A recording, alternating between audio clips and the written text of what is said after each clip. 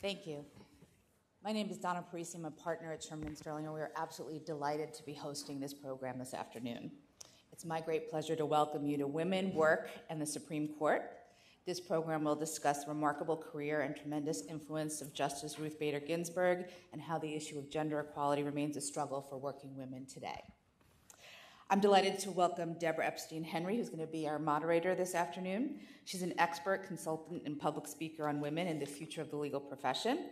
She's also the author of a number of books on the legal profession and a president of Flex Time Lawyers, LLC, a consulting firm she founded in the late 1990s, and co-founder of and managing director of Bliss Lawyers, a firm that employs high-caliber lawyers to work on in-house and law firm engagements. Debbie's a frequent commentator on women in the profession in many media outlets, including the New York Times, NBC Nightly News, the Wall Street Journal, and NPR. This program is part of a quarterly Law and Reorder event series on timely issues that Debbie has directed since 2002. She will lead our discussion this afternoon, joined by two distinguished panelists that I have the pleasure to tell you a little bit about.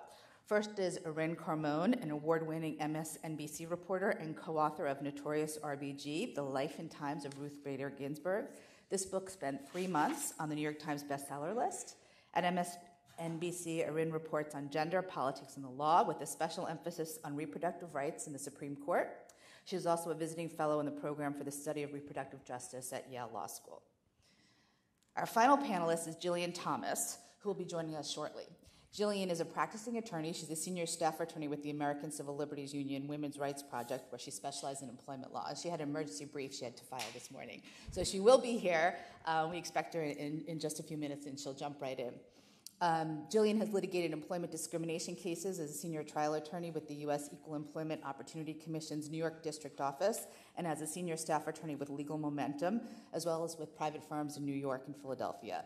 She is also the author of Because of Sex, One Law, 10 Cases, and 50 Years That Changed American Women's Lives at Work, which was published earlier this year.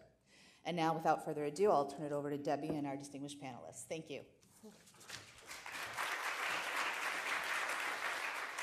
So thank you so much, Donna, for the generous welcome and introduction, and of course to Carmon and Gillian for hosting this wonderful event. I have proper thank yous that I will make to all the people who made this happen, and Anna Brown in particular, but I will come to that at the end.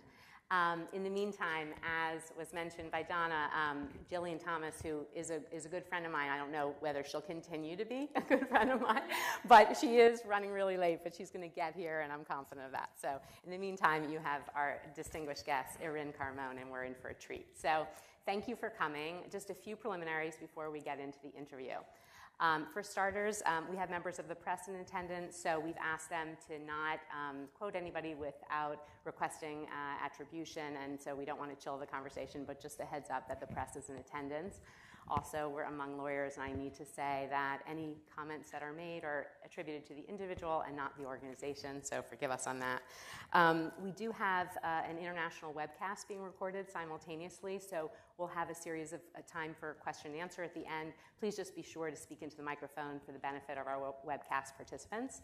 And along those lines, unfortunately, they're not going to be able to ask questions. We'll only take questions from the live audience, but we do want to encourage them to join the conversation on Twitter. And our catchy Twitter handle is hashtag Carmon Thomas Law Reorder. So because it's so memorable, I'll say it one more time. Hashtag Carmon Thomas Law Reorder. So please join the conversation on Twitter. And with that, before I dig into my first question with Irin, I like to share a personal story. I always try to do that where I can. And it's such a treat for me to host such distinguished people like you, Irin, and when I can bring a personal element to it, it's that much more fun. So in reading the book and devouring the book, which I loved, what was so special to me was that in addition to just it being a great piece of work and being really entertaining and fun to read, we had this personal connection to Ruth Bader Ginsburg, and that is that my father, my parents are here today, Stanley and Sylvia Epstein. My father was a classmate of RBG, James Madison High School in 1950. And so my dad has always told this family story about how he ran for president of the class, and the way it worked at James Madison High School was you ran on a ticket. So he ran for president, then there was vice president, and secretary and treasurer, and you were all on that ticket together. RBG was on the opposing ticket. She was, in fact, running for treasurer because, a woman couldn't be running for president. So as my dad relays it, his ticket won, and he became president of James Madison High School. And there was always this family joke that she ended up going into the judiciary because she probably wouldn't have been as welcomed in the executive branch. So there we are, and if you don't believe me on this, we also have another member of the class of 1950, Sandy Zivon and Madeline, dear friends of my parents as well. And Sandy not only was a classmate, but I think you were in the Go-Getters Club with her, is that right? Okay, so they're available for questions afterwards. I think she was the treasurer of the Go-Getters Club, and when we published her yearbook photo, some people loved it so much that they changed their Twitter bio to treasurer of the Go-Getters Club. And what we didn't mention, page 25 of the book, is this funny mention in James Madison High School yearbook, which is, you should relay it, Irin. Go ahead. Well, we discovered in going back to the James Madison class of 1950 yearbook that there was a person in that class who was named future Supreme Court Justice. That was not Kiki Bader, as she was known then. It was one Joel Scheinbaum. So I was curious, did Joel Scheinbaum become a lawyer or a judge? Well, he's still practicing dentistry on Long Island, which is a very distinguished profession, but there was another member of the class, obviously, that did become a Supreme Court justice. So I thought it was a funny moment to think about who could we imagine being a Supreme Court justice in that particular year and how she really defied those expectations. Right. And Joel Scheinbaum, of course, was at my bat mitzvah and wedding, so he's lovely too, and I'm sure would be available for questions. In any case, we are here to discuss the book. Still time for him to take that ninth seat. That's right. That's right. Okay, so let's dig in. Tell us about the story of how this book evolved and how what the book is about, but also the story of how it came to be. It's a really interesting story. Well, first of all, I'm so happy to be here. Thank you guys all for coming, and thank you, Debbie, and to everybody who organized. It's a treat. And so I am actually here representing both myself and my co-author, Shana Knizhnik, who could not join us because she is clerking on the Third Circuit. And she's taken a little time off for the book, so she's kind of maxed out. But she sends her regards. It was Shana who, in June 2013, as I'm sure everyone in this room knows, the Supreme Court's most important decisions come down right about now through the 4th of July. And in this pivotal moment when the justices ascend the bench and you're waiting to finally find out what happened, the Chief Justice will say, this justice has the majority opinion in X case. And then that justice will summarize the case from the bench. Much rarer is for a Supreme Court justice to dissent from the bench.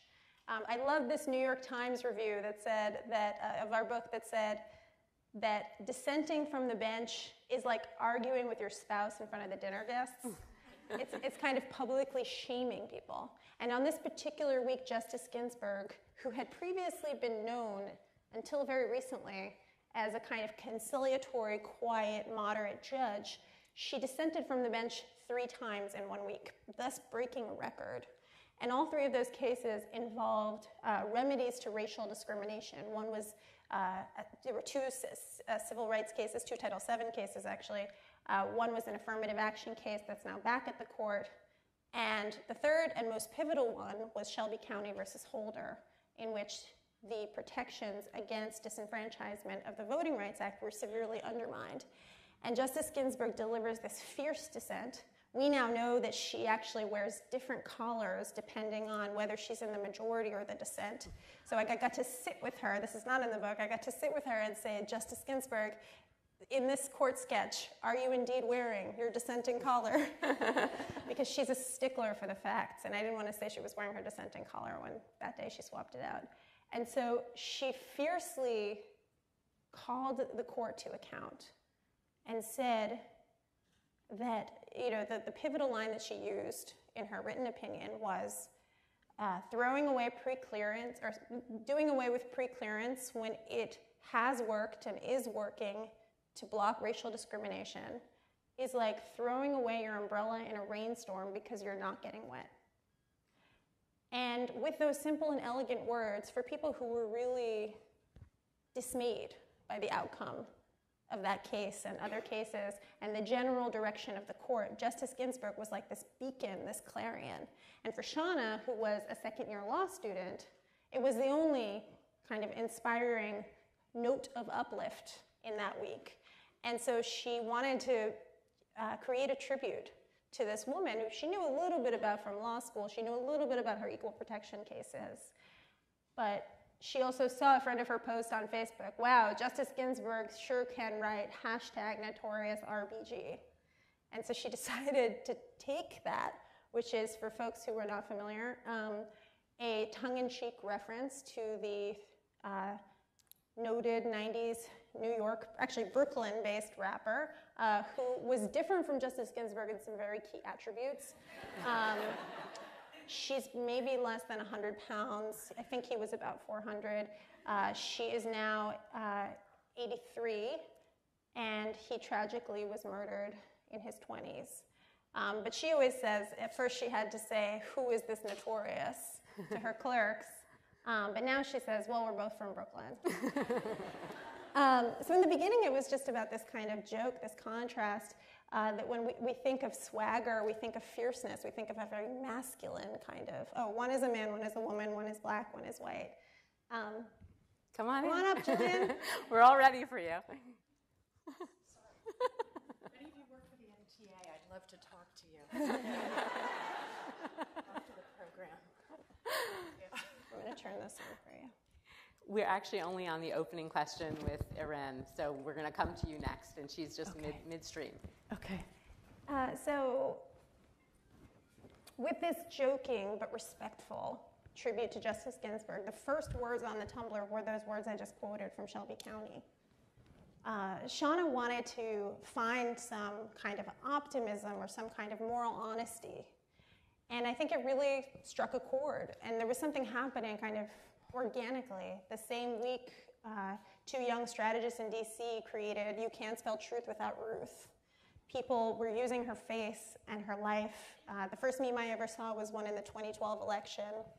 It said, Ruth Bader Ginsburg did not have cancer twice without missing a day on the bench so that you could stay home and watch Law and Order reruns and not vote. And so now there are, I'm sure people saw, there's a Ruth Bader Ginsburg praying mantis, nail art, needlepoint, multiple tattoos, which really stresses her out. She actually came to me and said, Irin, you have to tell people to stop getting tattoos of my face. It's going too far. She's still a Jewish grandmother.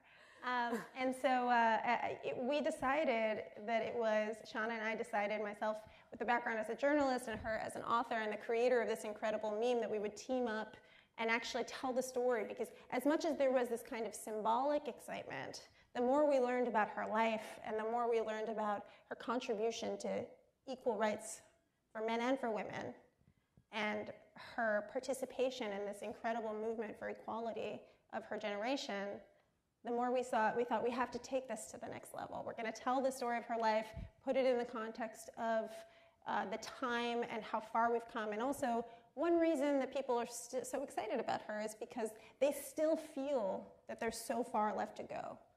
So that's why we wrote the book. Perfect, and it's a really nice segue to bring Gillian. We're so delighted to have you, and I shared an opening story about my connection to the Irin's book, and I want to do the same with my connection to you. So Gillian and I have been friends for almost 20 years, and we originally got connected because she was actually being recruited by my law firm in Philadelphia, and she was a year behind me at Yale, and although we didn't know each other, this supposed connection was going to build the bond to make sure that this unbelievable talent comes to our firm. So I was charged with recruiting her. We were successful in doing so. It was really wonderful. And shortly after, and I don't even know if you remember the story, we have not talked about this, but shortly after you arrived at the firm, I got staffed on this major litigation, which was a big team of lawyers, I think maybe 6, and it was led by one of the most senior partners at the firm who's on the management committee, et cetera. Really important client, and anyway, we took on this litigation, and we miraculously won a summary judgment motion, and it was a huge victory for the client. And so the senior partner sent an email firm-wide celebrating the win and acknowledging all the members of the team. And there was only one person who was not mentioned in the team, and that was me. Instead of me, Gillian was named. Oh, no. And it was one of these things that we sort of were like, oh, how classic, like junior, woman lawyer, fair-haired, like they can't keep us keep track of us, like can't keep us straight kind of thing. Yeah. And it just, then all of a sudden I was like, well, wait, Gillian's really smart. She's very articulate, she's funny, like this may be helpful for my career. So I didn't really dispute it, but I did find it ironic when I read Gillian's phenomenal book that it's all about women's injustice in the workplace, and this was really the inception of our relationship. It's also funny because people would confuse Justice Ginsburg and Justice O'Connor. Right. Even though they look nothing alike. Who look nothing alike. And it just happened, even though Justice O'Connor retired in 2006. Yeah. So, it happens. Yeah. Even at repeat players at the court. Absolutely. Yeah. So with that, Gillian, I want you to start by just sharing with us really what your book is about and why you wrote it, and just a little context about the book. Absolutely. Well, thank you all again for coming. It's great to see such a great crowd, and wonderful, Debbie, to be on stage with you after all this time. You did a great job on that case. You should have been mentioned. So I'm an employment lawyer and have been for some time. And Title VII, for those of you who don't practice employment law, is Title VII of the 1964 Civil Rights Act. And most of us know about the Civil Rights Act's significance for African Americans in this country. It was the culmination of a lot of years of strategizing and protesting and literally blood, sweat, and tears. But, and there are many sections to it which are called titles, and Title VII is the one that deals with employment. And the provision prevents discrimination on the basis of race, national origin, color, and religion. But at the very last minute, sex was added, and it has served as the basis for the development of everything that we as women, or men in this room as well, think of as women's rights at work. With a few exceptions, there's the Equal Pay Act and a few other laws that apply to working women. But this is really the big kahuna when we think of sexual harassment, pregnancy discrimination. I didn't get the promotion because I'm a woman. It all derives from Title VII. And I realized about 7 years ago when I was at a women's organization at the time, and we were thinking about the way to best commemorate the 50th anniversary of the 64 Civil Rights Act, which at that point was in the future. It was in 2014. And I thought, wouldn't it be great to bring all the women who brought the seminal cases interpreting Title VII? Wouldn't it be great to celebrate them at an event?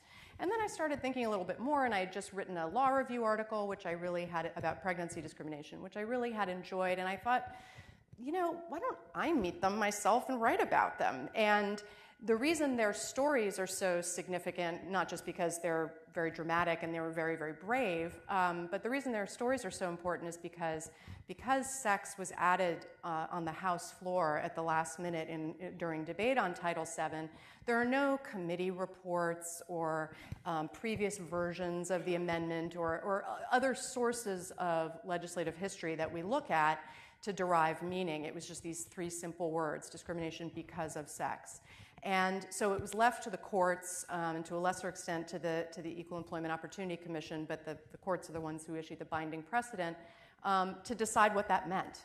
And the world in which Title VII came into existence in 1964 was a world in which, just 3 years earlier, the Supreme Court had said it should be optional for women to serve on juries.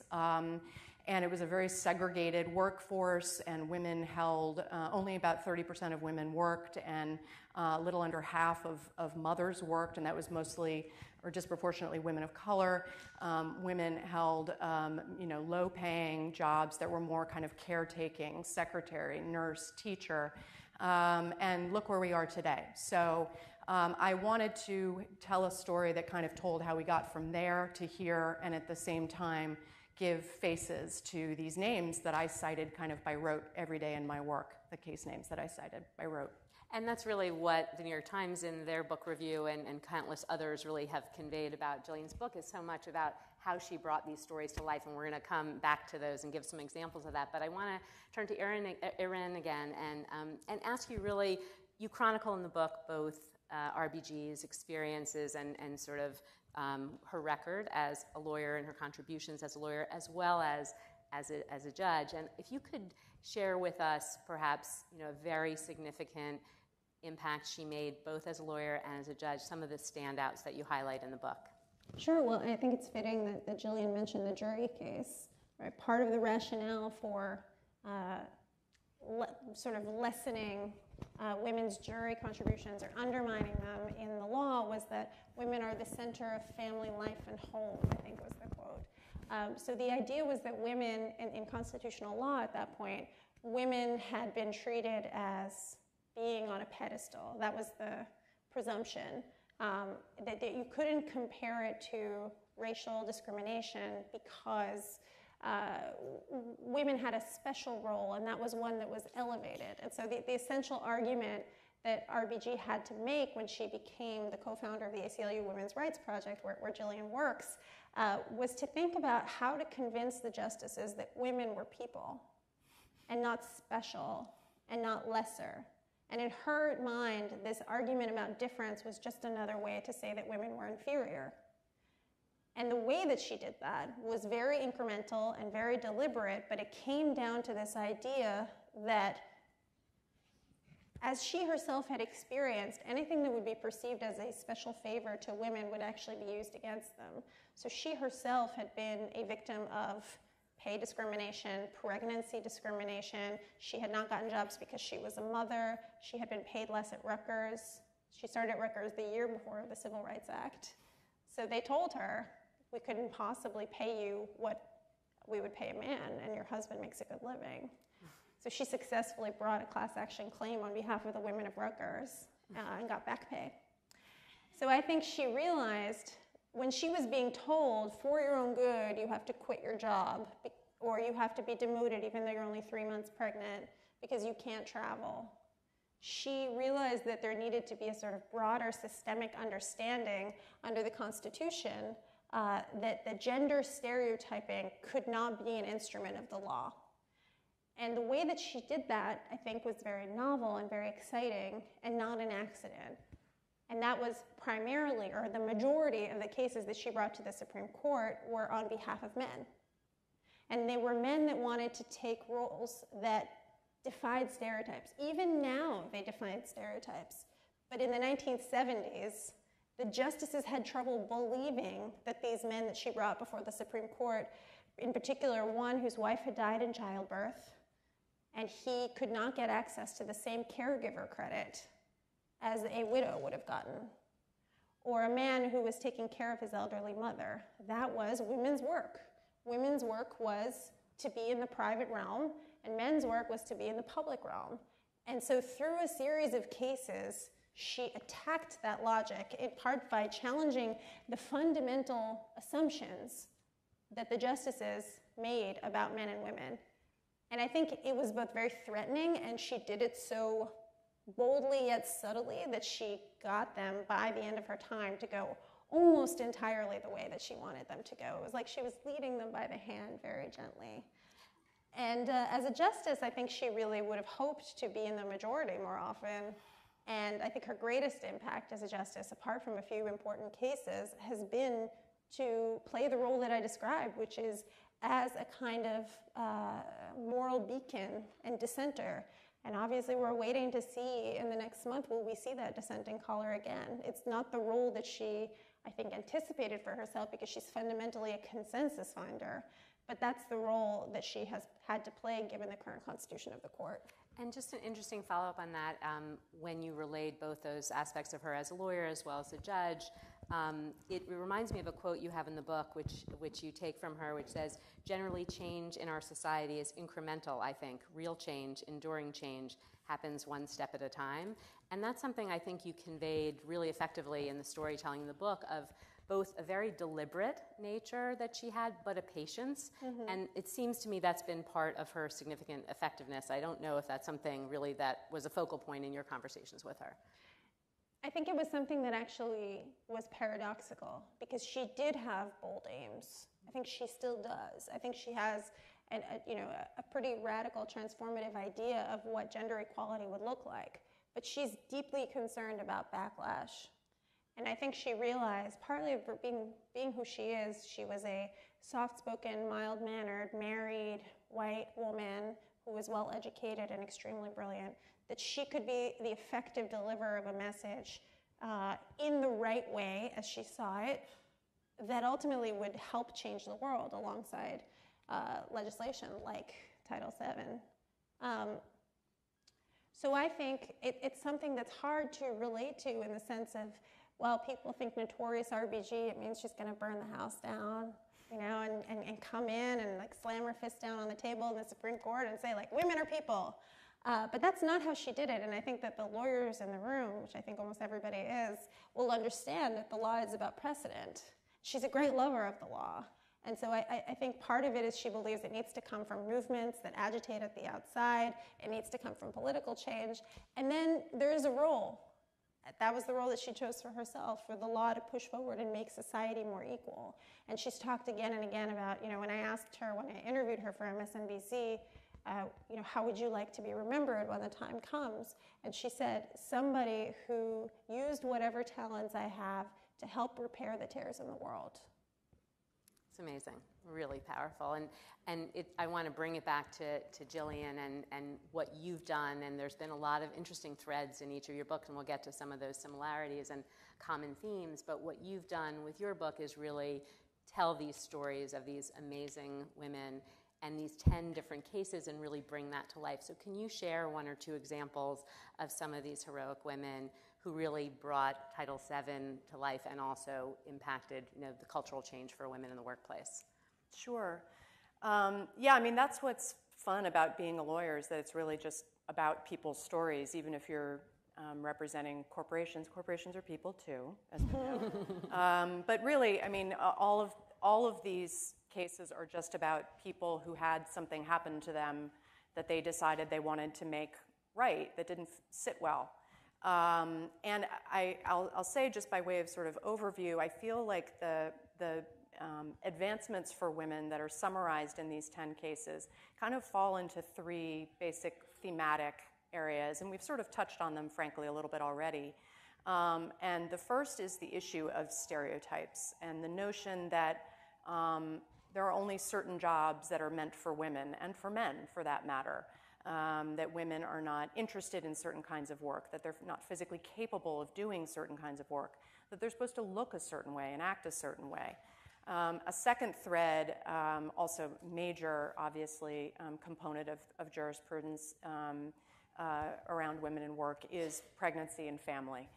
What does equality look like when you have, as Irin was saying, this definite biological difference? What is equality?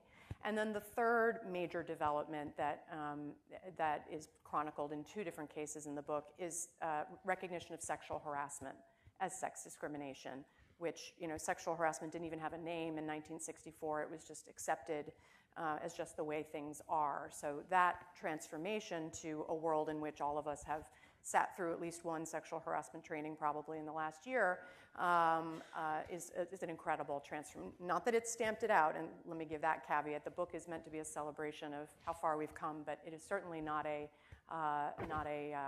stop sign that we've done everything we need to. So, but in answer to your specific question, Debbie, I think one of the cases that really spoke to me very deeply was the second case in the book, the Kim Rawlinson and Brenda Meath case.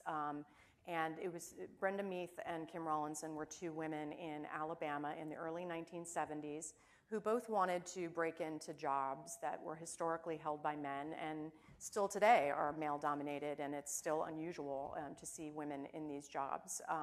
Brenda Meath wanted to be a state trooper, and Kim Rawlinson wanted to be a prison guard. And they were both rather petite women, and the state had, for both jobs, I'll focus on Kim Rawlinson because for for reasons that are too geeky to go into here. Only hers is the case that made it to the Supreme Court. So there was a rule that to be a prison guard in Alabama, you had to be, I believe it was 5'3" and 120 pounds. And she met the height requirement, but she was only 115 pounds. I did ask her why she didn't just eat a lot of ice cream to make up the extra 5 pounds. But once she heard about this arbitrary cutoff, and it was arbitrary because it turned out Alabama had absolutely no basis for having set the cutoffs at those places. They just had decided bigger was better, and 5'3" wasn't big enough, or 5'2" wasn't big enough, and 5'3" was. And so that was why she stuck with it rather than just trying to alter her weight. But I think the reason that her case resonated with me is that, these women, today I have the benefit of Kim Rawlinson's case on the books that said that height and weight requirements that can't be justified by business necessity, i.e. showing that the job is done better by someone who meets those neutral criteria. That principle is now enshrined for me in my work when a construction worker or a firefighter or a cop comes into my office who wants to challenge a physical agility test, for example, to get into one of those jobs. I have Kim Rawlinson's case to rely on. Kim Rawlinson didn't. Kim Rawlinson had nothing. And I think, and she also was very much kind of a loner within her family. And so I try to put myself in the position of being a recent college graduate, which is what she was, 21, 22, growing up in a family where she's white and where everyone used the N-word, even though they'd grown up she grew up in Montgomery where the bus boycott was going on. No one's consciousness had been raised. And everyone in her family was furious at her for bringing this case. Her parents had a business that they were worried, a real estate business they were worried was going to be damaged. They were worried about her being branded as not feminine and unmarriageable. And so to have the law against you and also to feel like your family kind of doesn't understand you or understand why you're doing this thing, I think must have been a very, very lonely experience. She ultimately, very luckily, hooked up with lawyers at the now famous but then fledgling Southern Poverty Law Center. It was just 3 lawyers at that time, and certainly not renowned for its work on gender issues, more on race issues these days. And she actually was working as the shampoo girl at the place where all of the lawyers got their hair cut. And so lawyer Pamela Horowitz came in to get a haircut, and she struck up a conversation with the woman shampooing her hair, and soon enough, Kim Rawlinson was a client. Anyway, so I think that is one case that really got to me from a personal perspective as well as the change that she affected. It really, it's truly not an understatement to say anytime you see a woman in one of these, historically male-dominated jobs, she's a big reason that they're there. And then I think also Michelle Vinson, who is an African-American woman who at age 19 started working at a bank branch in her home neighborhood of Northeast Washington, D.C., first professional job she'd held, and really not a lot of family support. Another woman who was very much on her own. Her home life was so awful that she married a friend of the family, but she was too young to get married without her parents' permission unless she was pregnant. So she got pregnant so that she could leave the family home and move out. And she eventually divorced from that husband. But she, about 6 months into her tenure at this bank, began, on one pivotal night, got an advance made towards her by her boss, who took her to a motel and said, "I made you and I can break you," meaning that he had taken a chance on her. She had worked in a plant store before she had gotten the job at the bank. And he said, "I made you and I can break you and you're going to have sex with me tonight." And she gave in, and they continued. She continued to give in over the next 3 years. At that time, sexual harassment, as I said, was only just starting. The name was just starting to be in the lexicon.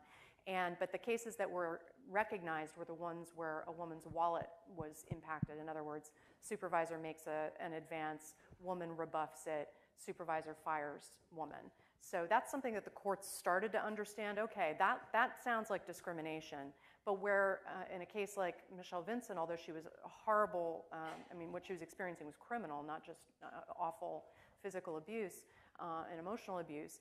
but her career didn't suffer. She kept her job. In fact, she was promoted to assistant manager. So what's the harm there? And she ultimately got a unanimous ruling from the Supreme Court that a hostile work environment is discrimination because of sex. And that is a ruling that I think all of us in this room have benefited from, regardless of whether we've ever been harassed or not. It's just to have the highest court set down a ruling about what is dignity in the workplace. And again, Michelle Vinson was very much alone in trying to, literally in her life, and also in trying to make this new law.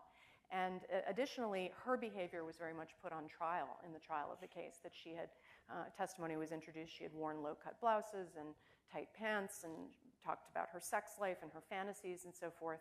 And that was discussed even in the Supreme Court decision as being possibly relevant. That changed with later cases. But so again, putting myself in her shoes, to be totally alone, literally to be alone in trying to make this new theory of law stick, and then at the same time to be questioned about how you caused what happened to you, was a very powerful story to write about, and one of the most important cases in the book, for sure. And really compelling and very sad story. I mean, really, you get into the characters to such a significant degree of depth that you really feel you know these people. Both of you have referenced the Civil Rights Act and sort of, that there's overlapping attorneys who deal with both Civil Rights Act issues relating to race as well as gender. And I just wonder if you could talk both about examples you have in the book of the parallels and how some of the sort of ways that the women's movement has benefited and been informed by the civil rights movement more generally. Irin, will you start? Well, one of our favorite stories in the book is RBG's friendship with Pauli Murray. So I think one of the interesting things about having both race and sex in Title VII is, of course, everyone has a race and a sex. And you could be discriminated against on an axis that intersects. And there were conversations at the time, I think even. There were interviews from people given. And I think Pauli Murray, actually, who was an ACLU board member and a civil rights attorney and had a very varied career as a poet and an activist in the civil rights movement, and later a theologian, she was arguing on behalf of keeping the sex provision in the Civil Rights Act, or for the EEOC to interpret it broadly. And she said, I don't know if someone is discriminating against me because of my race or because of my gender. There were times that people would actually tell her why she wasn't. Like when she was the highest scoring person in her Howard University Law School, and that would have normally entitled her to a scholarship to Harvard Law School, and they told her, you're the wrong gender. So she was about a half generation older than Justice Ginsburg, but the work that she did throughout the 60s in developing theories of what would happen if the ERA was not ratified, if the Equal Rights Amendment did not become in force. And she suggested, and she did a lot of work on this, that the 14th Amendment Equal Protection Clause be a vehicle to ensure equality for women. And there was another woman at the ACLU, Dorothy Kenyon, who had also been a great activist, and they worked together on this. And Pauli Murray wrote a law review essay called Jane Crow and the Law, in which she really laid this out. And so when Justice Ginsburg then, ACLU Women's Rights Project co-director, when she was writing her first brief to the Supreme Court in Reed v. Reed, and it really is sort of the genesis of like all of the work that she would do in the Supreme Court. Different seeds of it are inside this brief, which is full of really interesting references to social science. But on the very front page, so this is her chance. She had been this kind of quiet civil procedure attorney who then became somebody who went in front of the Supreme Court and challenged their deepest notions about gender. And in her chance to shine, she listed Pauli Murray and Dorothy Kenyon as the co-authors of the brief, even though they actually hadn't worked on it, because it was really important for her to give credit to the people whose ideas on which she relied. And so when she's compared to Thurgood Marshall, and they said that she was the Thurgood Marshall of the women's rights movement when she was nominated, she said, that's true, but my life was never in danger.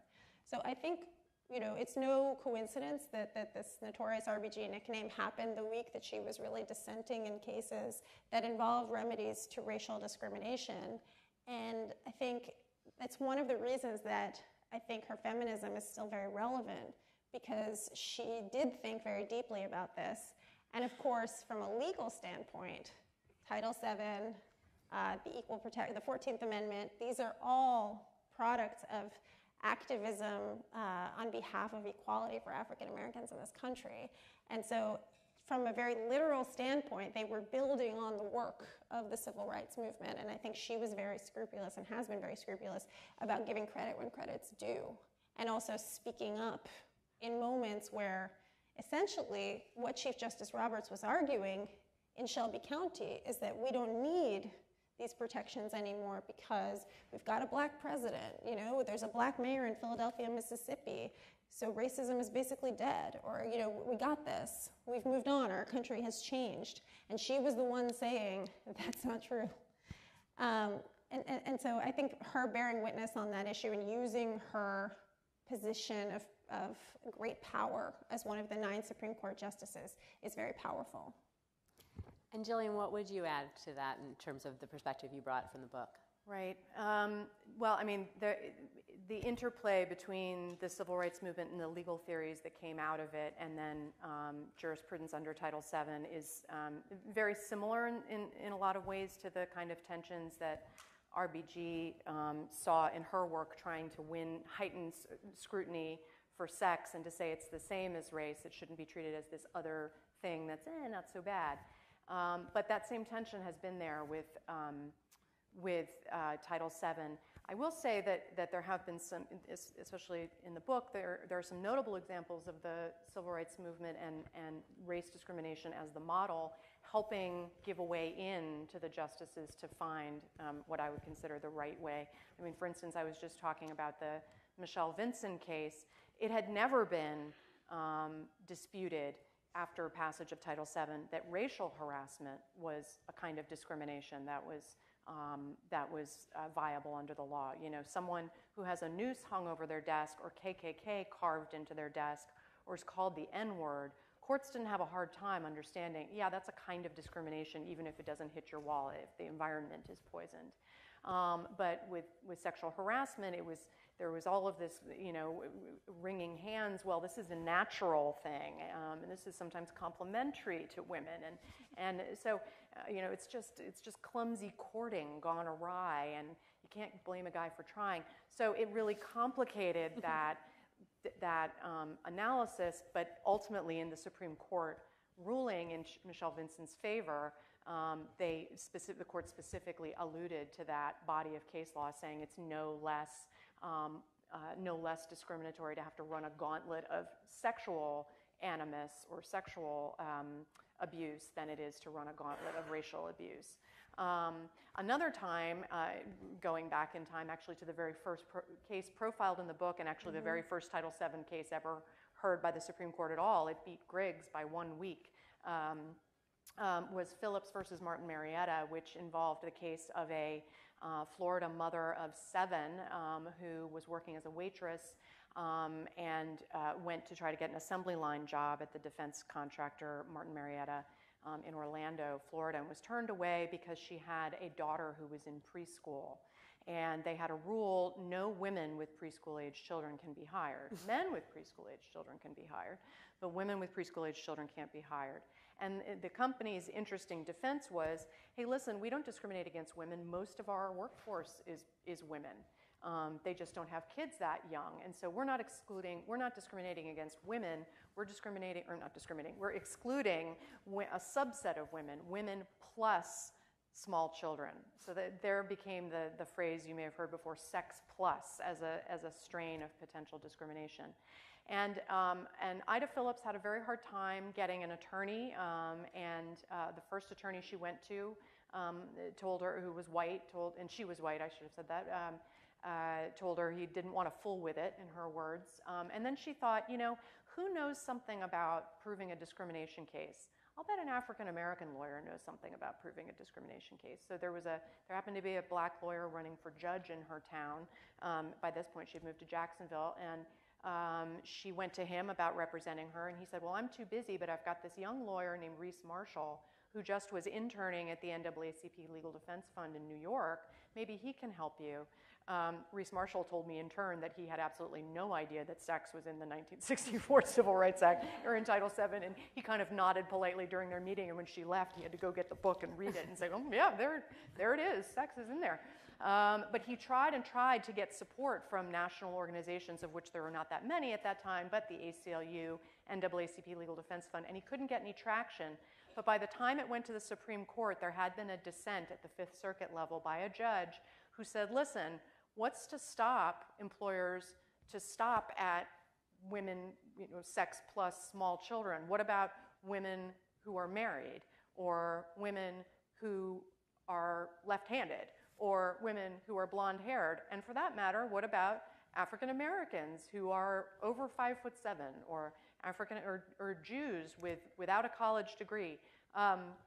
So this lower court opinion, the judge had said, if sex plus stands, the act is dead. And so the NAACP Legal Defense Fund took the case before the Supreme Court because the light bulb did finally go on, saying, wait a minute, the whole law for everybody is in jeopardy on basis of race, national origin, religion, and sex if this interpretation of the law stands. And moreover, they looked at their statistics and realized, wait a minute, women with small children who are in the workforce disproportionately are black women. So it was able to see that its interests were much more entwined with little Ida Phillips's than they ever imagined. And that was obviously, and she won a victory as well before the court. Although the court said it was an unfair distinction between men and women with children, and that couldn't stand. But they did send it back to the lower court for the company to be able to try to make out a case that mothers of small children were, in fact, empirically less reliable. And that's the last thing I'll just mention here about the sex versus race piece, is that there's something called the bona fide occupational qualification, or BFOQ. It's a loophole in Title VII that an employer, if the employer can prove that a certain job only a man can do or only a woman can do, then they are permitted to discriminate. Notably, there's no BFOQ for race. So there's this notion that sometimes it's going to be okay to distinguish between men and women, that kind of, and in a way that's not okay for race, that animates the law. Actually, the one last thing I'll say, which does, I think, tie in with something Irin was talking about earlier, is not surprisingly, the effort to borrow race jurisprudence and bring it into feminist jurisprudence really foundered on the issue of pregnancy. And there was quite a split in the feminist movement, and one of the cases in the book really highlights it, but I would posit that it sort of has always been there and it still remains under the surface, that this whole issue of same treatment, treating pregnant women the same as men, who's the same as a pregnant woman. And so the so-called equality feminists have, including Ruth Bader Ginsburg, have urged for finding analogous conditions. Everybody gets sick and needs time off at some point. A lot of people get cancer and need significant time off of work. Analogize pregnancy to those things and don't just make it a sui generis thing of its own. And whereas other feminists say it's not just like any other sickness. It's far more prevalent. It has its own distinct harms and distinct conditions and symptoms, and trying to treat it like something else is ignoring the true barrier that it poses. It comes with stereotypes and all sorts of things that people, there's stereotypes against the disabled, but that someone with a plain old garden variety, lower back strain who needs an accommodation on the job doesn't face. So trying to borrow from the world of race into the world of gender has had its victories and also continues to have its challenges. It's interesting because both of you have, just in response to this question, brought up feminism, and I want to bring some of the current issues around feminism into the discussion because, and also Irin, with you being a member of the press, you see obviously in the media there's a lot of negative connotations around feminism, and really whether feminists are relatable from the millennials' perspective. I know you're both, you're a millennial, I know that, I have to be careful, but. Right on the border, yeah. But what I'm interested in is, are some of the lessons from RBG, as well as some of the heroines in Gillian's book, can they help to sort of unify women around these issues around feminism that have been really thorny issues for a lot of women?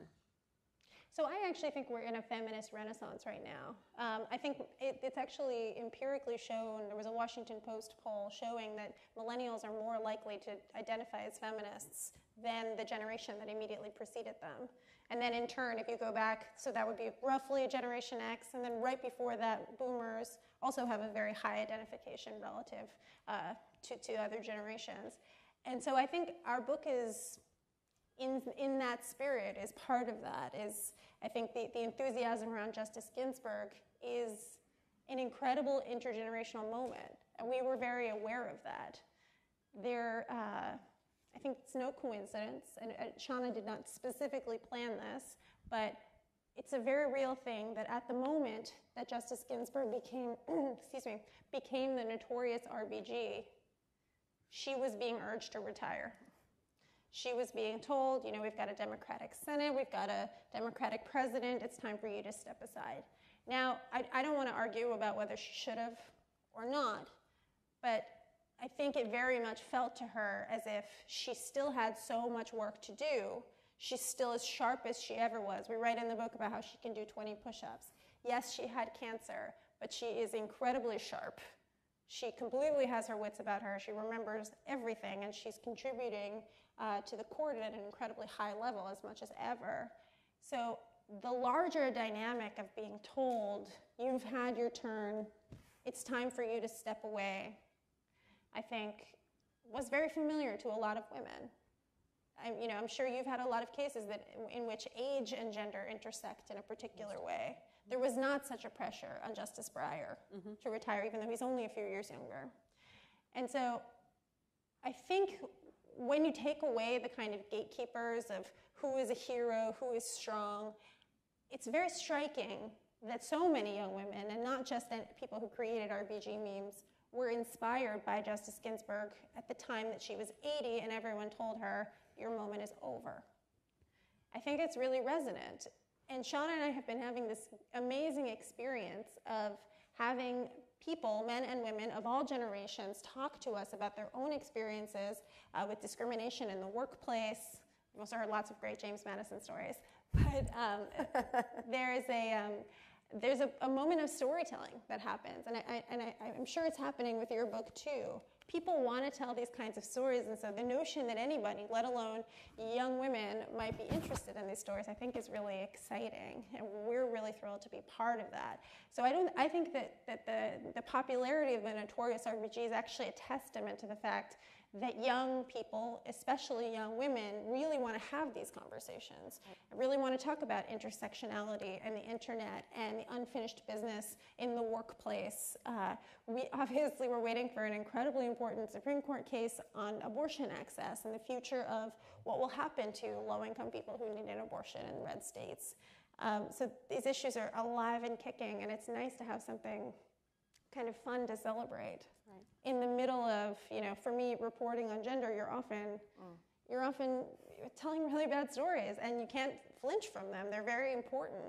But I think it's also exciting to have somebody who, is a human being, is not perfect, no human being is, but who's a hero, who you're excited about. Right. Gillian? Well, my heroines in my book are people you've never heard of, or most people have never heard of, and so it's hard for me to know how they are in particular resonating. I'm hopeful that they will, because I'm hopeful that, picking up on what Irin said, I hope that everyone can see some bit of their own experience in what these women have gone through, in one or more of them, because they really are fairly, I say this, of course, from the rather blinkered perspective of an employment lawyer. I have a different view of the workplace than other people. I see lots of unhappy people from their workplaces, but I think it's pretty universal, the feelings of powerlessness, the feelings of worry about finances, worry about family, worries about being treated poorly for just who you are or what you look like. And I also think, and I am hopeful, that as younger readers become informed about what went before, whether it's through more accessible works like Irin's, or whether it's my book, or whether it's the Sisters-in-Law book by Linda Hirschman, or just so many other sources, Hillary Clinton's story, whatever that might be, to understand this history and then see their own place in it as part of a continuum.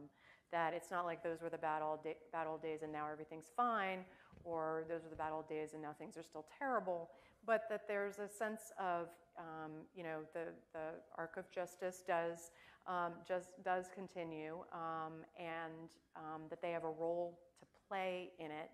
I think that's my hope. So we've obviously talked a lot about women, and I want to open it up to questions after one more, questions from the audience after one more question I'll pose to you. But I am delighted to see so many men in attendance. I usually require my father to attend all of my events to sort of up the representation. My sons are in school, so I usually can't drag them. So I'm delighted to see a lot of men in the room. And I want to ask one more question before we open it up about where men belong in this conversation. I want to point to a quote from your book. RBG firmly believed that for women to be equal, men had to be free. And a lot of your discussion in the book is around RBG's relationship with Marty, her husband, and how supportive he had been to her career. And so if you could each talk a little bit about the role of men and the importance of men in this discussion, and then we'll open up to questions, so start thinking about what you have in mind. Well, I talked a little bit about the kinds of cases that she brought in the 1970s. Her favorite case being that widower case I mentioned, the man who wanted to be the primary caregiver to his son. So from a legal perspective, you see it carry through. And I think she was, we write in the book about how she was very influenced by time she spent throughout the 60s in Sweden, where the prevailing notion of feminism was freeing men and women from gender stereotyping, men too. So part of it was just her vision of what the world could look like. And part of it, I think, is strategic. Men still control most things in the world. And so if you only focus on women changing themselves, you can only go so far. Women can have these conversations all we want, but the fact is, around 50% of the world is men, and they disproportionately hold positions of power. So making them feel like the truth is that people are held back by gender roles. They do have something to gain in this, and they have to be partners in the struggle. And I think one reason she was so optimistic about the capacity of men to be partners in this is her own marriage. So one of our great sadnesses is that we never got to meet Marty because he passed away in 2010. But he was a brilliant lawyer who said, when he was dying of cancer, that one of the greatest things that he had done in his life, or the greatest thing that he had done in his life, is to help Ruth be who she's become. And we publish in the book, we were very, very honored to be able to republish this, the letter that Marty wrote her as he was about to go to the hospital for his last days, in which we have it in his handwriting, and then also the text, in which he talks about how much he loves her, and also what a joy it's been to see her rise to the top of the legal profession. And he was her champion. He lobbied for her to be nominated to the DC Circuit and to the Supreme Court. And while very successful in his own right, he made sacrifices as she previously had. Now, of course, we don't even notice when women make sacrifices for the good of their family life. So in some ways, it's like he gets a blue ribbon because it's so rare. He was genuinely a wonderful person, but I think, part of it was that they took turns in their marriage, and for a couple that got married in the 1950s, this was not the usual mold. And I think given the fact that she was a young mother, she did have 2 children, she had the benefit of great economic privilege, which I think made it logistically easier, but just emotionally, spiritually, personally, in her life, she had an example of a marriage in which they were both human beings, and one person was not subordinate to the other. And she supported him when he had cancer, when they were in law school, She stayed up all night typing his papers, and she dropped out of Harvard and was able to transfer to Columbia in order to follow him when he got a job here. And then, you know, people were shocked that he moved to DC when she was nominated to the DC circuit. People were shocked that a man would make that kind of change in his life, or that he saw her job as the more important one. And so people would tell us that they, you know, slightly younger men, lawyers, would say, like, I would look up to Marty because there was no script on how to be an equal partner to someone.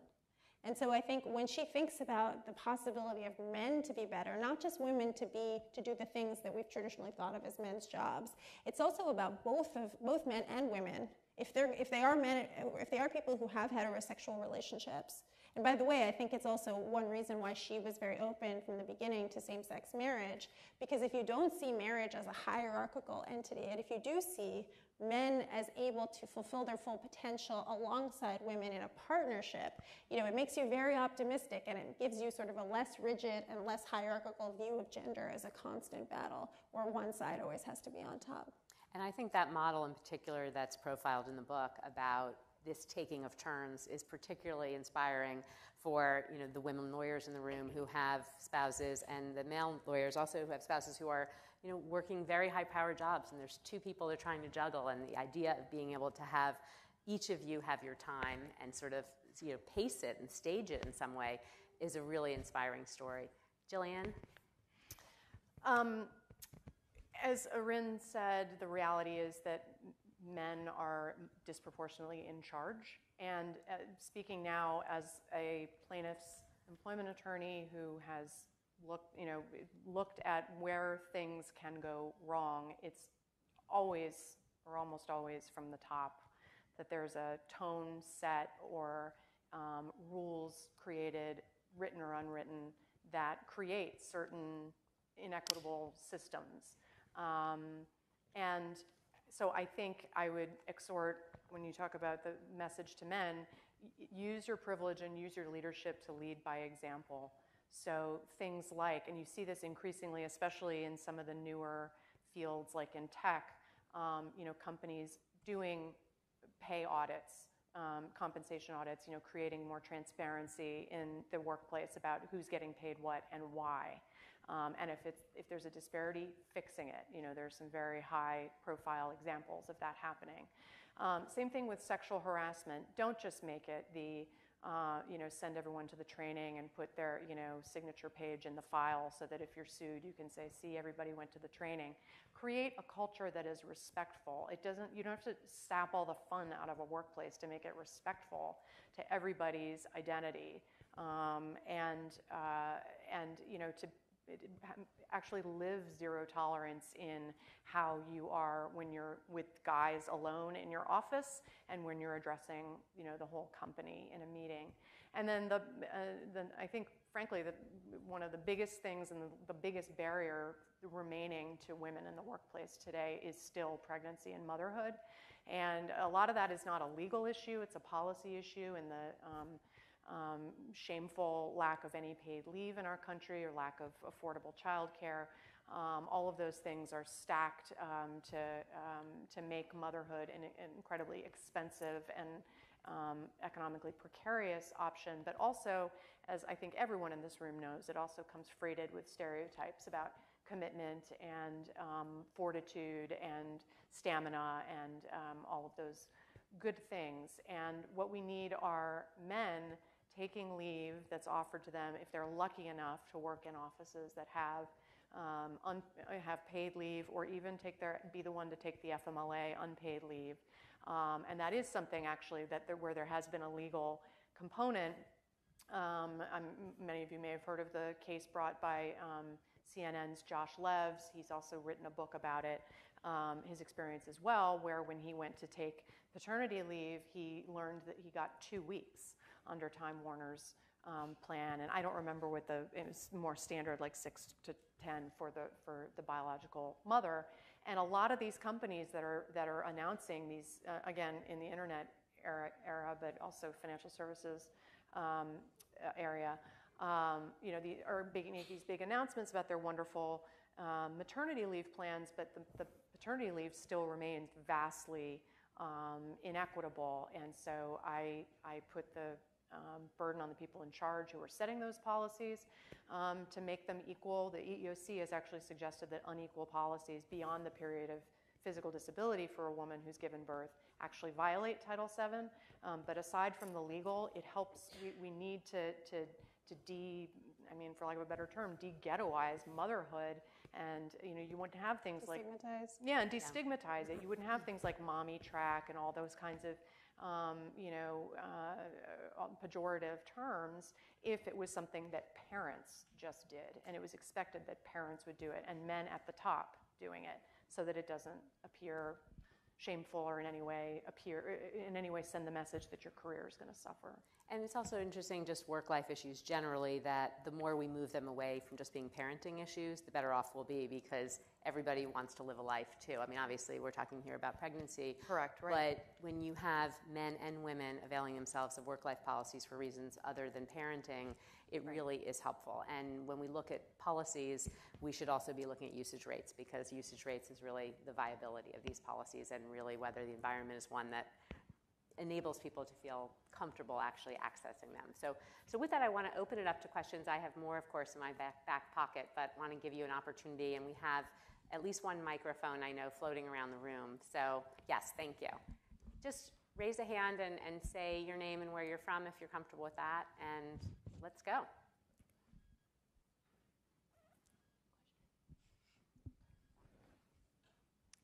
Hi, I'm Sarika Arya, and I'm a summer associate at Sherman. And I have a question for Gillian, actually. You mentioned briefly that women of color are disproportionately impacted by sex discrimination. And I feel like we often hear that statistic, and I was wondering if you could talk a little bit more about the contours of what that means. Thanks. Sure. Well, one very noticeable or noteworthy area is in the area of pay discrimination. There's that April 12th is Equal Pay Day, the time in a new year where women will have had to work to earn the full dollar that men earned back in the previous calendar year. Well, that's an average. For African American women, I think it lands somewhere in July or August, and for Latinas, it's October. It's almost a whole full additional year. And reasons for the pay gap are for a whole other day, but I think a big reason for the pay gap, aside from straight up discrimination, which may be unconscious or may be conscious, but is sex segregation of the workforce. So women of color are still disproportionately clustered in jobs that are low wage, minimum wage, part-time, and don't have the kinds of what we talk about work-life, balance issues. I mean, balance isn't even part of the equation. If they don't have time, they don't qualify for the FMLA because their company's too small and they don't have any, leave offered through their employer, they're going to lose their job if they get pregnant. So job loss then impacts the wages of that group. So that's a big issue.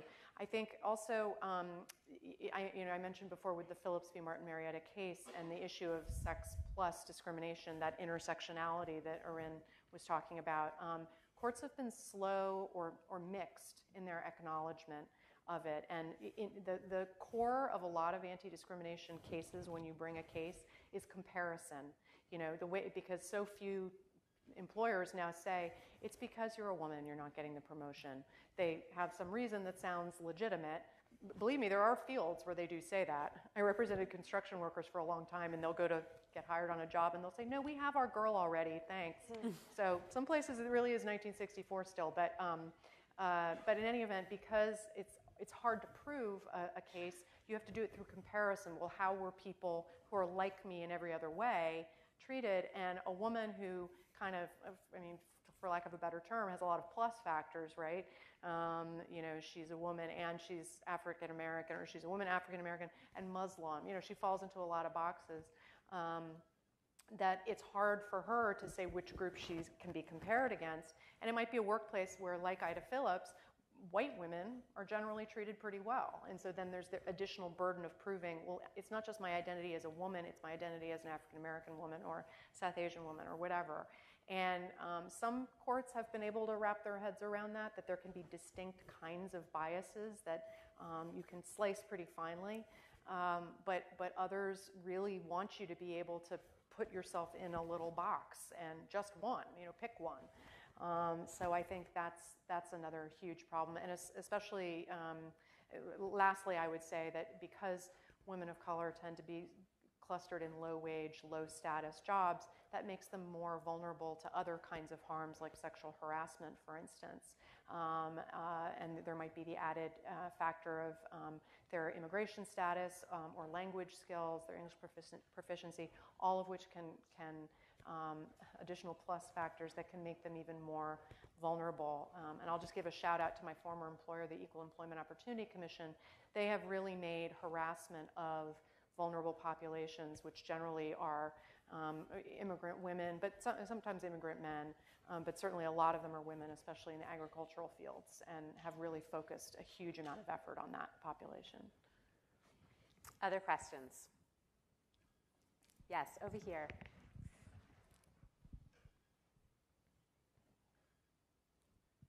So, in the context of Title VII, there was an article recently, I think there's been a book written about it, that the addition of those 3 words, adding sex to Title VII, was in fact supposed to be a poison pill that was designed to send the Civil Rights Act down in flames, because nobody, in fact, had even organized, much less supported gender equality in the law. And I wonder if you could comment on that, and in particular in the context of the early work that Ruth Bader Ginsburg was doing at the ACLU, building on the pieces, the stories of the individual women are extraordinary, but the sort of theoretical basis moving forward, in the context of the original intent, which was to bring it to a halt. I would love your comment on that. I'll take it first. I don't know if the books you're referring to are the ones by Clay Risen at the Times and Todd Purdom. They wrote 2 books about the '64 Civil Rights Act that came out the year before mine, or in 2014. I addressed this issue in my introduction. So it's a rather entertaining story. It was towards the end of debate. Howard Smith, a virulent segregationist from Virginia, announced that he wanted to add sex to the law. And it engendered a great number of guffaws among the mostly men in attendance on the House floor, and people who were at least pretending to take quite seriously the rights of African Americans in the workplace thought it was pretty hilarious that women would be placed on the same par as men. But I of course have heard the poison pill theory, which is that legislators with the images of Bull Connor and Birmingham still in their heads, they might have come around to, okay, I can support equal rights for African Americans, but oh my God, women too? No way. Now I'm out, And so that's where the theory is on the poison pill. Actually, Howard Smith, believe it or not, was a longtime supporter of the Equal Rights Amendment. He contained multitudes, apparently, and he had a close relationship with the National Women's Party since early in the 20th century, when they had started that movement after the 19th Amendment was passed, and he had actually in his personal life supported a number of women in his family. The only negative letter to the editor I've received in response to the review of my book was that Howard Smith got a raw deal, and it was one of his... He was only a white supremacist. That's right. That's right. That's right. Yeah, but ladies, he was, at least white ladies, yes. Yeah. He was all in favor of, yes. So in any event, so he had this sort of internal dichotomy, and the final thing that I think is probably the most realistic and somewhat cynical, but he saw the writing on the wall that the Civil Rights Act was going to pass, and if it was going to pass, he wasn't going to let black women, by virtue of their race, enjoy more privilege in the workplace than white women. And so, at the very least, women had to be included. And there was very vigorous floor debate actually by some of the women in the House, not many of them, but some, including Martha Griffiths from Michigan, who really did say, and all we have to go on is the floor debate, which isn't much, but did advocate about, this isn't the era of couverture anymore. We need, to change women's status in the workplace. But just one last thing to say, I have been thinking a lot about this original intent issue because, of course, now with the current battle over HB2 and transgender coverage under the law and LGB coverage under the law, there's a lot of talk about that we know exactly why sex was added to the law, and it's simply not true. We don't know, and more importantly, the EEOC, which was charged with enforcing it, didn't know, and in the first couple years of its existence thought it was a joke and publicly said so. So, even the most blatant discrimination between men and women, like having sex-segregated want ads, it took the EEOC quite some time to decide that that was, not going to be okay in the Title VII era. Irin, do you have anything to add on this? Well, we have in our timeline, we have one of the quotes from the white supremacist, one of the Dixiecrats, saying we couldn't possibly have the Negro have rights over white women.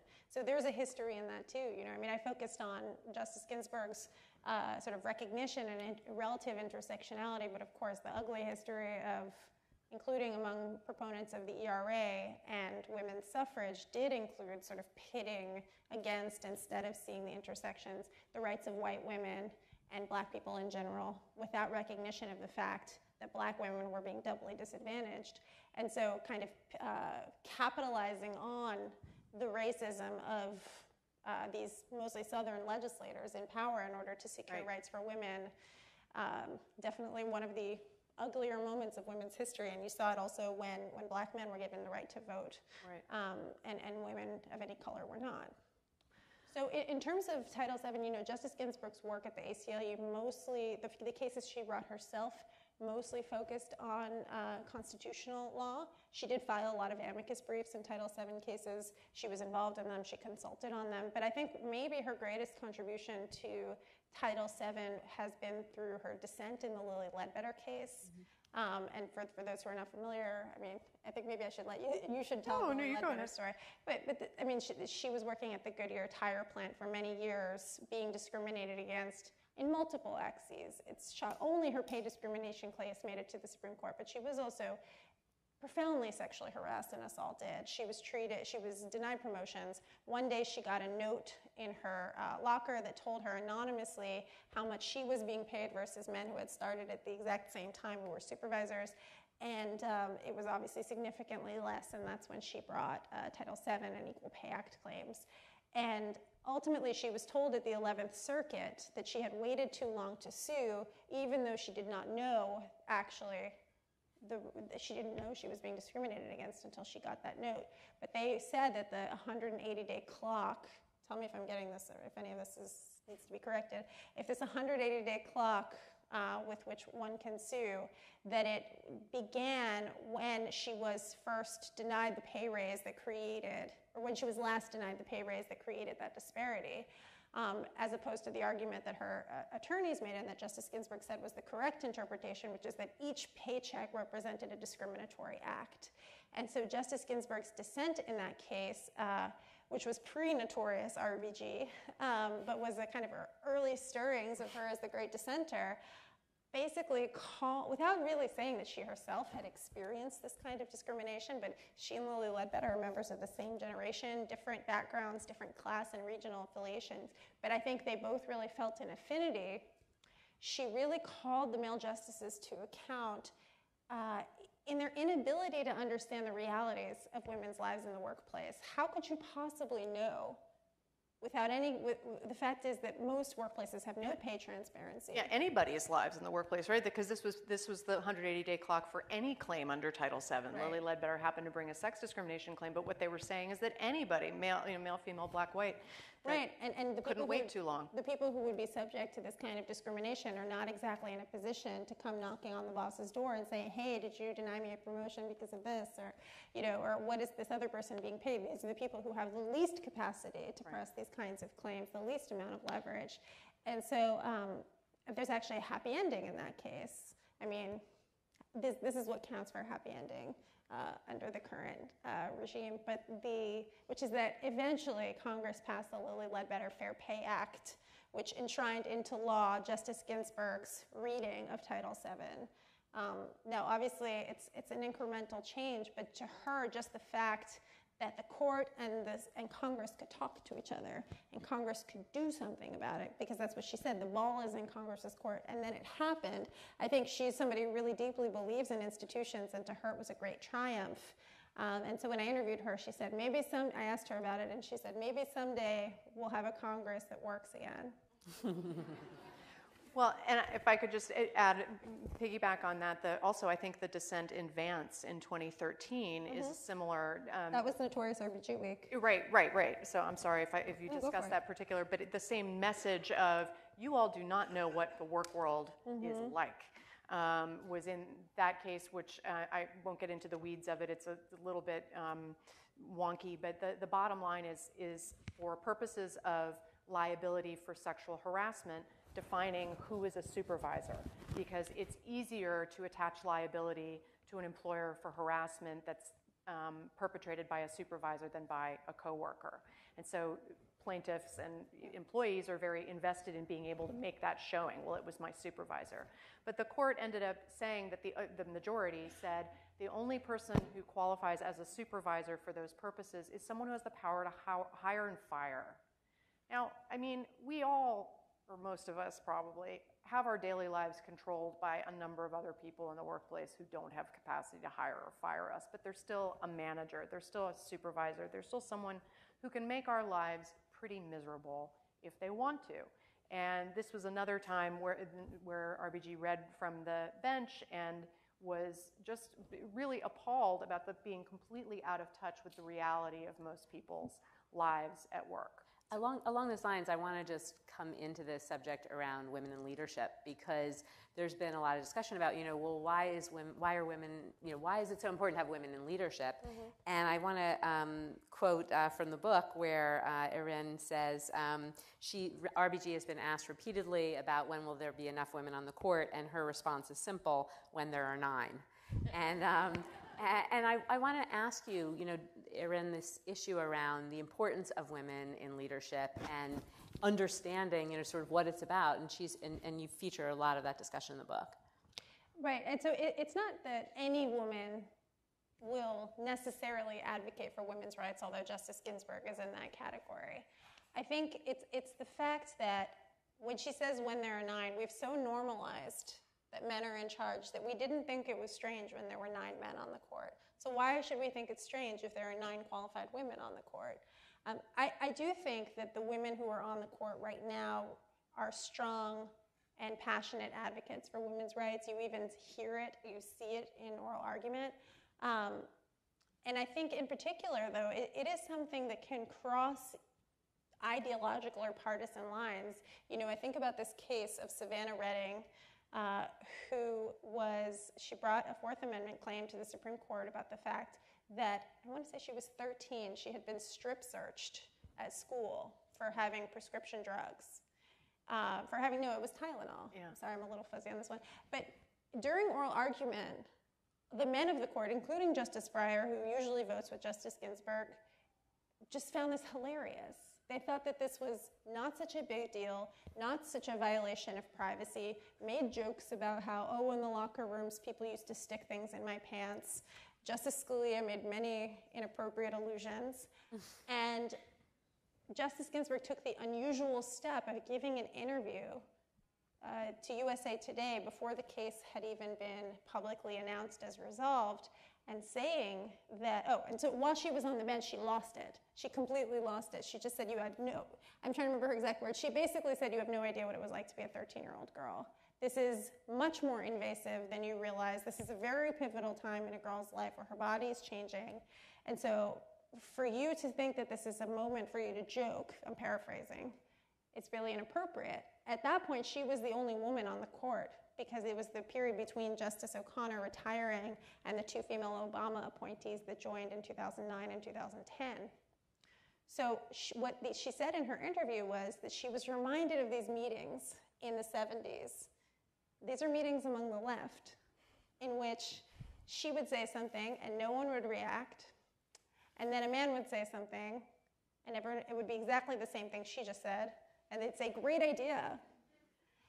And she said that that was happening at the Supreme Court. And I thought that was such an amazing thing for her to say, because we know who her colleagues are. Right. And so even now, as a Supreme Court justice, her very presence in the room, reminding them that their experience is not necessarily the universal experience. That's the assumption, right? So each of the justices has a set of different experiences in their lives. But it just so happens that women experience the world in a way that may be different from how men experience the world, how they're treated, what the stereotypes are, the expectations, including what it's like to be a 13-year-old girl. And so for her just to be there and to say, wait a minute, you're missing something, I think was deeply important. I want to see if we have time for one very brief last question. I want to see if there's a hand up for that before we conclude. Okay. I want to ask one final question then. I know you include, Irin, in the back of towards the end of the book, sort of inspiration, lessons learned from RBG. And I'd like to hear from both of you, just very briefly, what are some inspirational messages from your books that can be hopeful, that we can be hopeful about future change? Well, I think just this idea that people can arrive at the highest positions in our society and still advocate for marginalized people, still remember what it was like to be discriminated against, still use their voice in a powerful way. I think that's very inspirational. I think her spirit of collaboration and giving credit, her veneration for the Supreme Court, those are all really powerful too. She's embraced a model that is working through the system to create change, but I think she's never apologized for being a feminist. She's never apologized for being a women's rights attorney.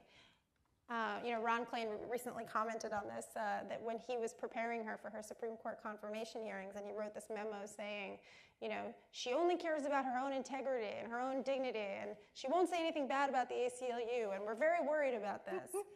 So I think she really is an inspirational model for somebody who is very much herself, with so much integrity, and yet who is willing to compromise, not on principles, but strategize about how to reach those more just, more equal ends so that we can all participate in society fully and not be held back on the basis of stereotypes or discrimination. So I think she just really is a role model of someone who models how to create a more just world through the talents that you have. And she always says, when she's asked for advice for young women, she says, fight for the things you care about, but do so in a way that will lead others to join you.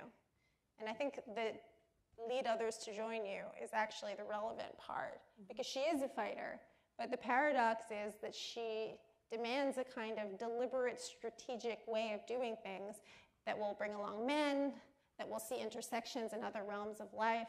And I think that challenges our notion of who's a revolutionary and who's making change. Excellent. Gillian? I'm definitely inspired by that. I'll admit we were thinking about answering this question, and I had a hard time with it because the takeaway from my book, I think, is inspirational in that these are such ordinary women who made such extraordinary change for the rest of us, but it was a great personal cost. So I definitely can't say, as an inspirational takeaway, isn't litigation great? Because it's not. It's pretty much an awful experience for the participants and often for the lawyers too.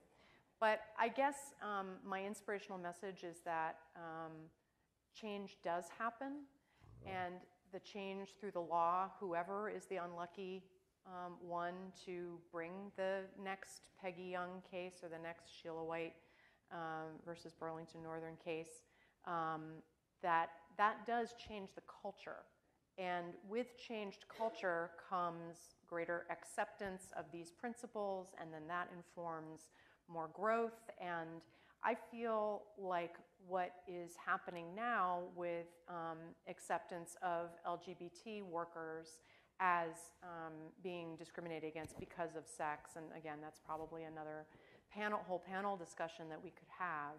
But to me, it is the ultimate expansion of the law, of a law that has been constantly growing and expanding and never contracting, at least substantively. Lots of procedural hurdles, unfortunately, have been put in place.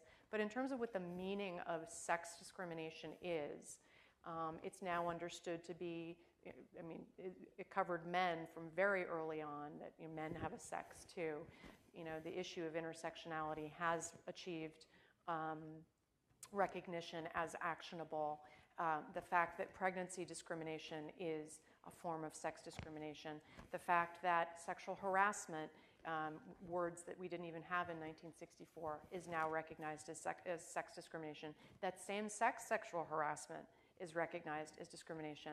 And finally, I mean, the big case that is sort of the basis for all of the LGBT litigation these days is the Price Waterhouse case, where you had someone, which I think is frankly one of the most important cases ever in Title VII, especially in the book, where you had Ann Hopkins, who applied to be a partner at Price Waterhouse in the 80s, who was one of 88 candidates, the only woman, had the biggest book of business, and was deferred and then ultimately not put up again, so effectively declined, because the partner's comments said that she was macho and needed a course at charm school and swore too much for a lady partner. And then she went to her champion at the firm and said, "What can I do differently?" And he said, "Why don't you try walking more femininely, talking more femininely, dressing more femininely, wearing makeup, wear your hair styled, and wear jewelry." And that stereotype, and the court said, saying that a woman is the wrong kind of woman is the same thing as saying we're not going to promote women at all. It's still sex discrimination. And I think that principle, that there's no right way to be a woman or a man for that reason, for that matter, has been built upon and grown and held over and over and over again, more in the trans, actually, realm, but starting in the LGB realm. Because what greater stereotype is there that a man is supposed to be in love with men and women are supposed to love man is supposed to be in love with women and women are supposed to be in love with men. That's the greatest stereotype of all. And for me, it's just the most natural evolution. So I guess my uplifting message is we have lots of thorny problems. Most of them are culturally ingrained and through our families and our society, and they're very tough to uproot, but change does happen, albeit glacially sometimes. So I want to thank this amazing panel and just really appreciate all of your insights and wisdom. So thank you so much. Thank you. My parting message, Sandy, I have a parting message. You'll appreciate this one. I'm going to come back to James Madison High School now and just, we did a planning call and we promised not to talk politics, but this is just slightly one thing I'll reference, is that it happened to be that Bernie Sanders also went to James Madison High School, and he ran for president and he lost at James Madison. So if you see my father, Stanley Epstein, on the next presidential ticket, you may know why. I want to thank you all for listening and coming. I want to thank Sherman for hosting us. It's just been an absolute pleasure working with all of you. I can't find all of you here, but I do want to name everyone. Anna Brown, who really facilitated this whole event, was wonderful, as well as Sean Kupel, Evelyn Molina, Laura Thompson, and Harry Marks, and of course Donna for the generous introduction. So thank you so much to Sherman. And I am delighted to announce our next event is July 18th with Dan Harris. For those of you who don't know him, he's an ABC News anchor. He's on Good Morning America and Nightline, and he wrote a best-selling book called 10% Happier. And so it'll be a one-on-one interview with Dan about how to get 10% happier. So thank you, and I hope to see you July 18th.